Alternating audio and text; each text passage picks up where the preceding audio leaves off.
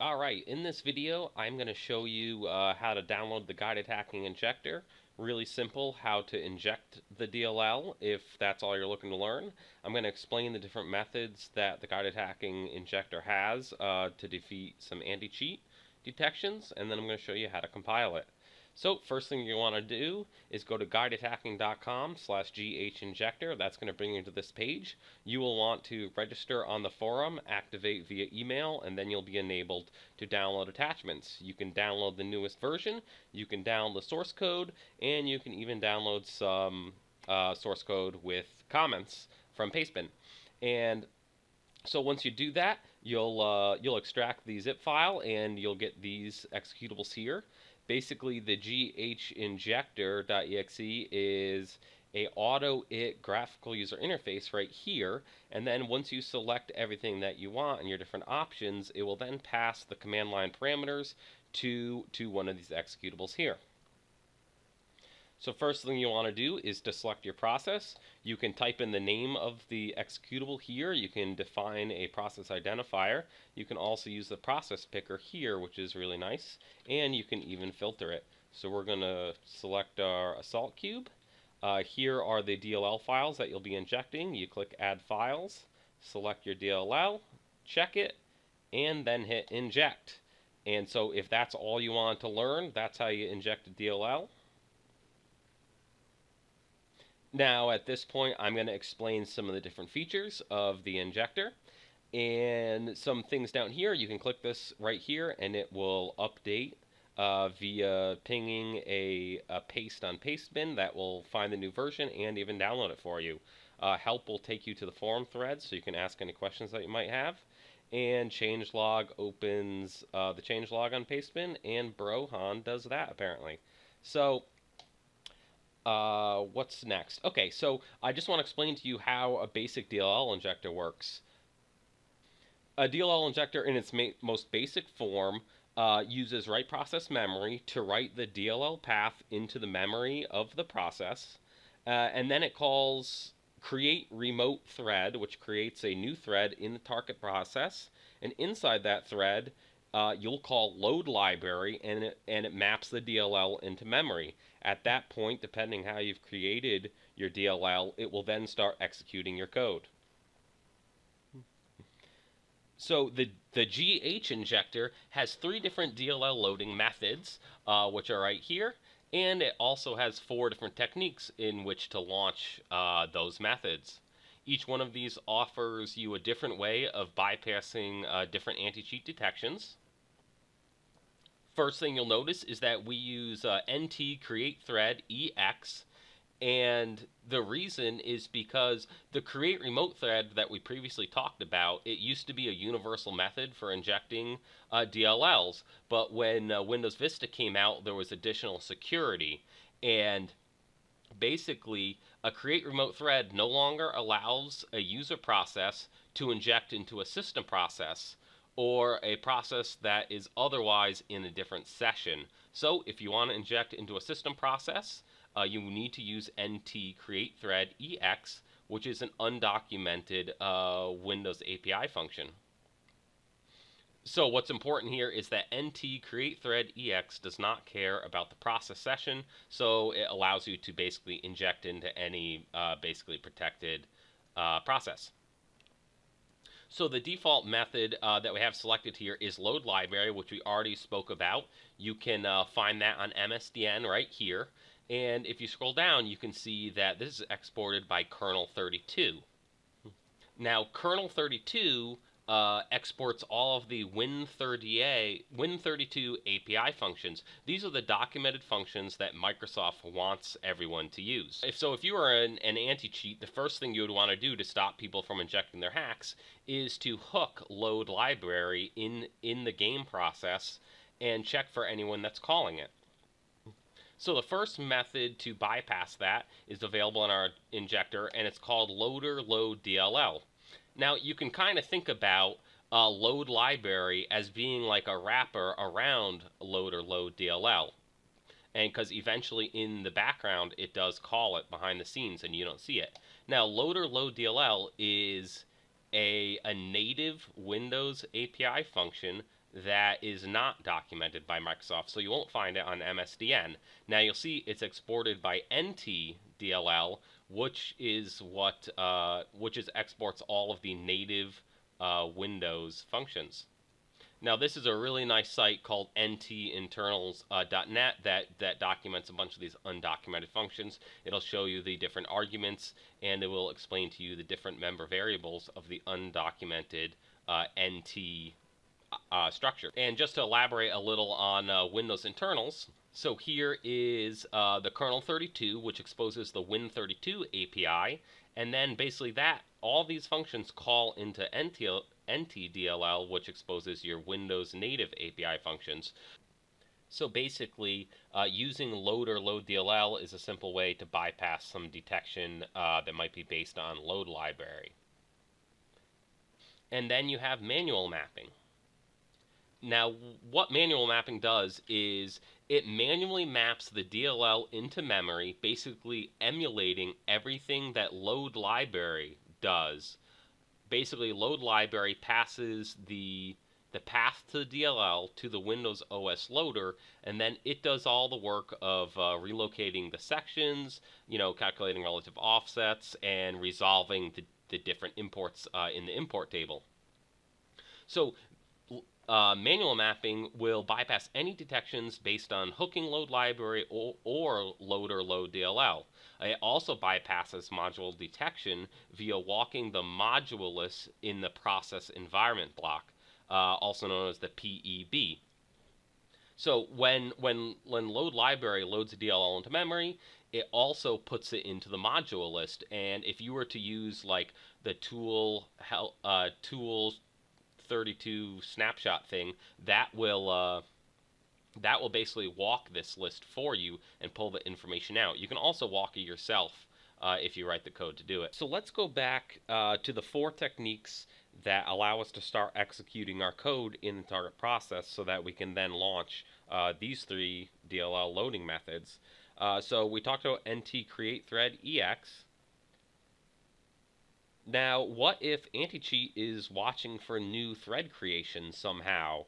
The next thing you would want to do to bypass that is to use thread hijacking. Now, basically what thread hijacking does, I'll actually pull up the source code here. It finds a thread to hijack, suspends the thread, and it then updates some shellcode for that thread. It includes the DLL name we want to inject, and it copies that into the target process. And then we redirect the thread to the shellcode using setThreadContext, and then we resume the thread. It's effectively just changing the flow of execution straight to your shellcode that you. Now, I should mention that this injector was made for GuidedHacking by Broihon, who is a really good coder and a really cool guy. Back to the source code. So everything that's done here, it's all in the source code. You can read it. Basically, we're getting the process ID. We are creating a snapshot of all the threads. We then loop through the threads, find the correct thread that we want to target, open the thread, we suspend it, and we're going to get the thread context, allocate some memory, presumably for our shellcode to be injected. This is where he generates the shellcode. And then we write the shellcode into memory, into our code cave. And then set the thread context. And then at that point, we've redirected flow from that thread to our shellcode, and then we resume the thread.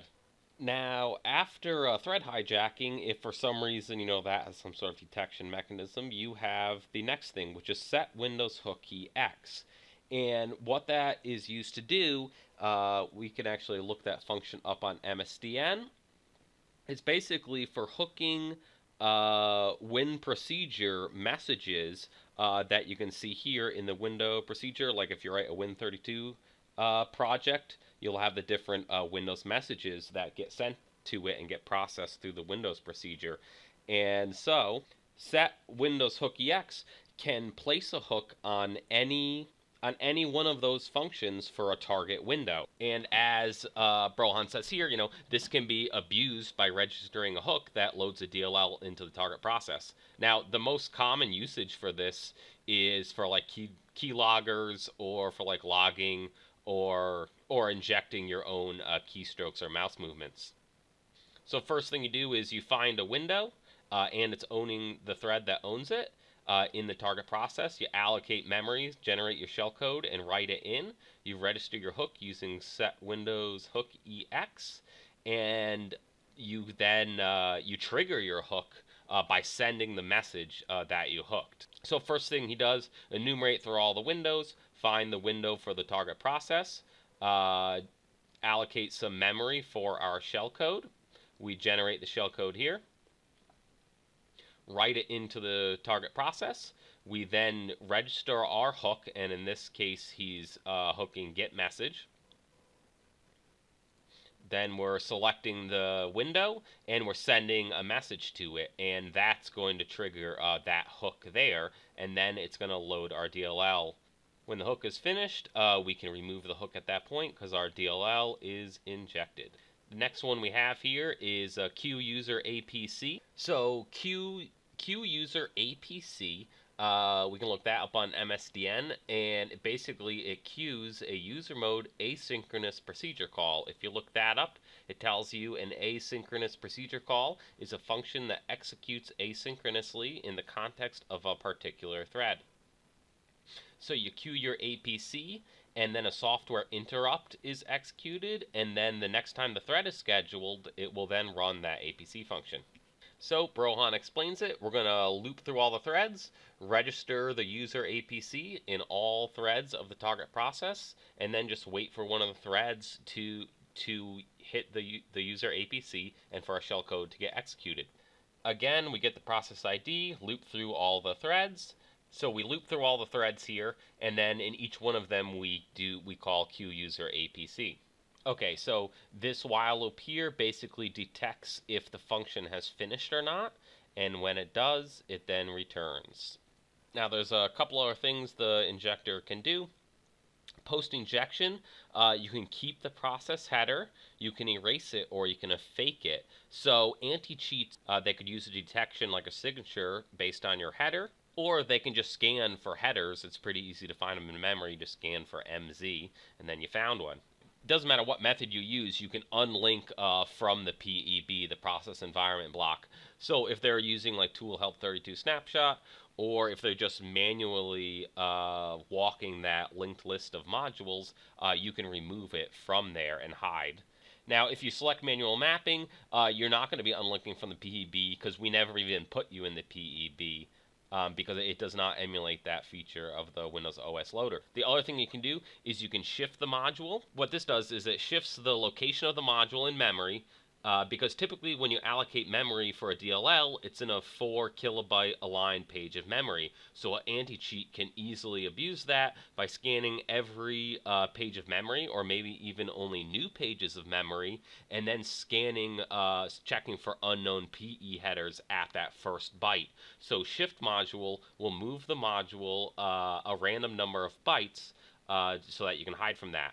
In most cases, that's kind of just like a gimmick, and erasing the PE header or faking it is a much better solution. Now, this next technique, clean data directories, I'll be honest, I don't know a whole lot about it, actually. But here's the code for it. Basically, what it does is it removes the name reference for the DLL.